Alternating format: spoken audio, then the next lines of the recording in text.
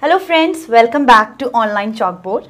We are dealing with Chapter 1 Real Numbers of Class 10 CBSE. So far we have discussed about Euclid's lemma, Euclid's division algorithm and also fundamental theorem of arithmetic. And today we would be discussing about the rest of the exercise 1.1, few questions were left. We would be discussing those, and if you haven't watched the previous video, the link is available in the description box. Do follow the previous video. The explanation about fundamental arithmetic is available in the previous video. Do follow that and then watch this exercise questions.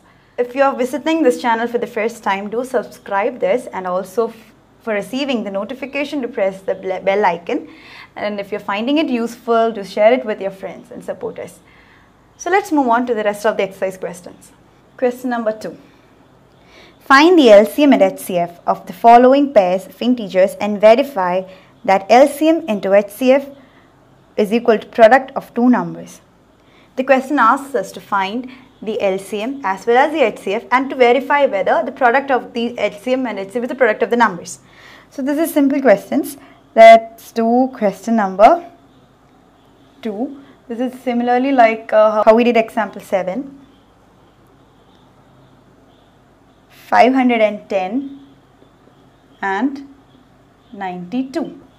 You first need to know the prime factorization of 510. 2's are, because 0 is an even number, we'll of course go with 2. 2, 1, 5, 5. Yeah, the ending number is 5. Now I'll go with 5.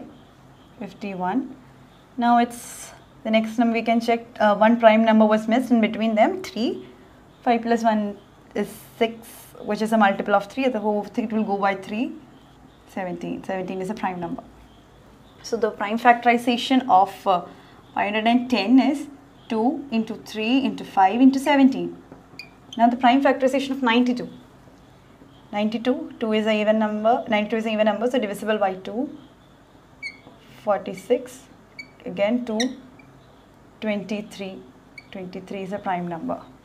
So 92 is equal to 2 square into 23. What's the HCF? Highest power, lowest power 2, and LCM is highest power 2 raised to 2 into 3 into 5 into 17 into 23. Now we need to check whether the product of HCF and LCM is same. LCM here is, now we'll see, LCM into HCF equals 2, 3, 4, 6, 0 into 2, that is equal to 46920, and product of 510 and 92 is also 46920. So we verified that LCM into HCF is the product of the two numbers. Similarly, you can do the rest of the two questions. The first part and the third, for do practice those questions. Now let's move on to the third question. Question number 3. Find the LCM and HCF of the following integers by applying the prime factorization method. This is exactly like example 8. You have been given 3 different numbers and we need to find the LCM and HCF. Let's do third question. Second part is 17, 23 and 29. Prime factorization of 17 is actually 1 into 17. 23 is also 1 into 23. They are all prime numbers. 29 is also 1 into 29. So the HCF of all these 3 numbers is 1. And LCM is actually 17 into 23 into 29.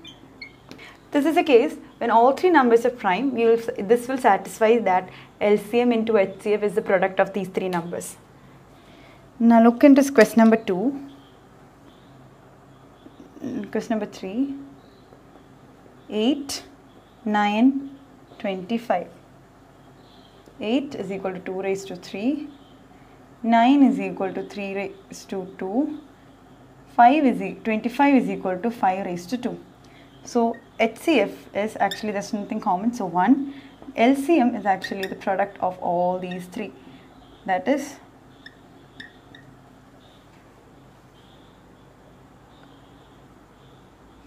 LCM is 2 raised to 3 into 3 raised to 2 into 5 raised to 2. Third part, question number 1, 12, 15 and 21. 12 is actually 2 raised to 2 into 3.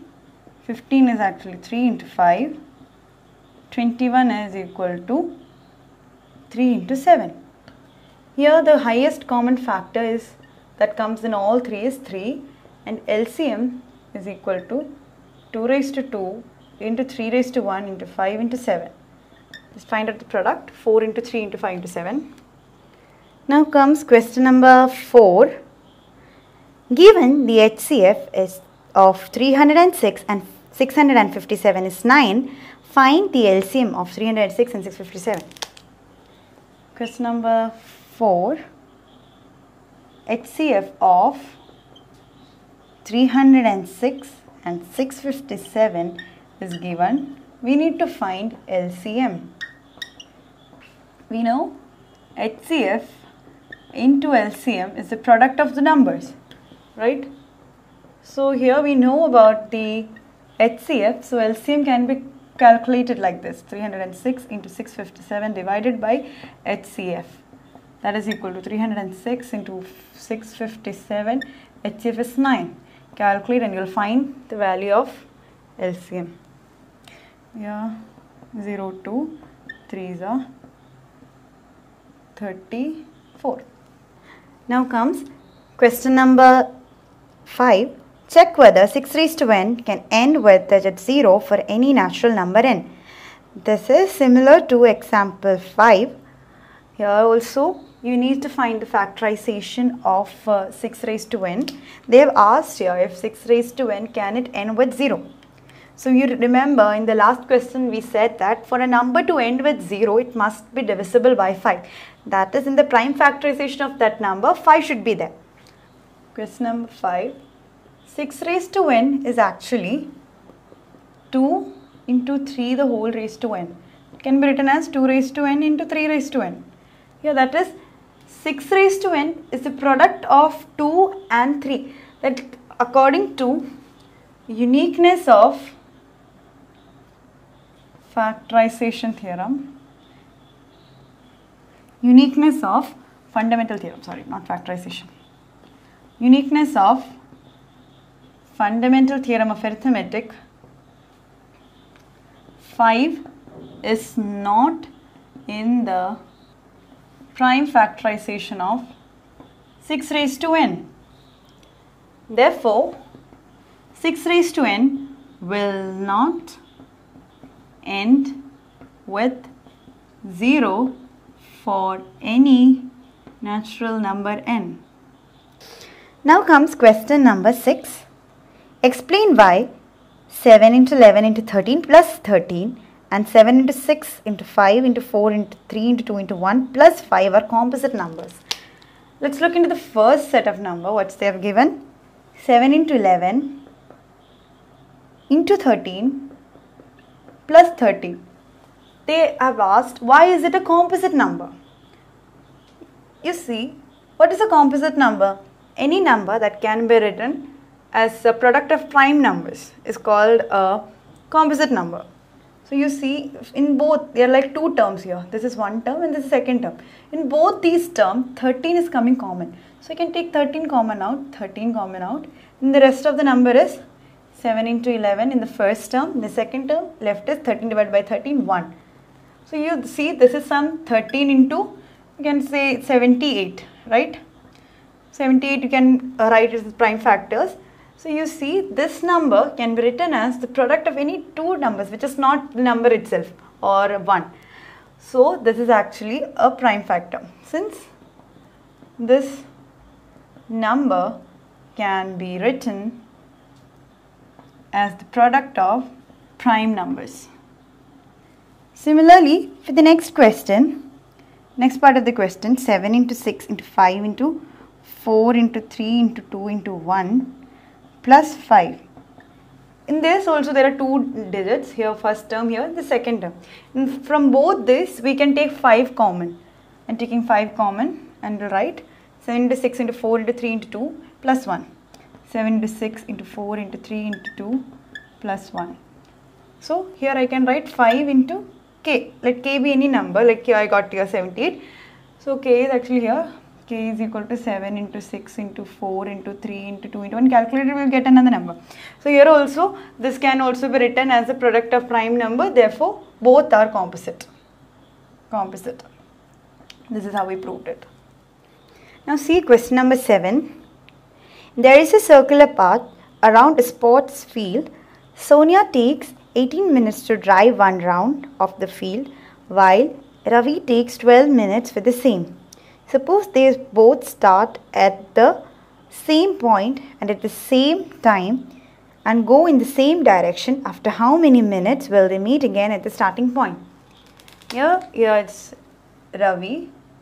Let Ravi start here, and also this is a circular field. Okay, here Sonia starts here, and both Ravi and Sonia start their drive. After 80, she takes 18 minutes to complete one round, and Ravi takes 12 minutes to complete his round.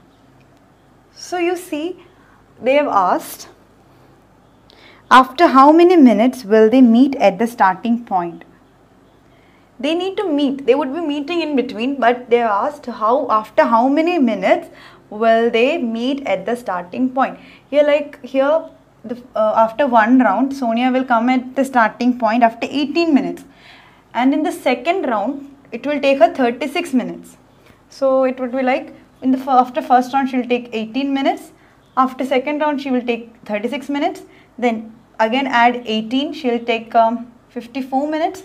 Etc. Here Ravi, he is also taking rounds, and after 12 minutes he will complete one round, and after 24 minutes he will complete the second round. After 36 minutes he will complete the third round. So they have asked after how many minutes will they meet the first point. You see here, after 36 minutes they are coming at the same point.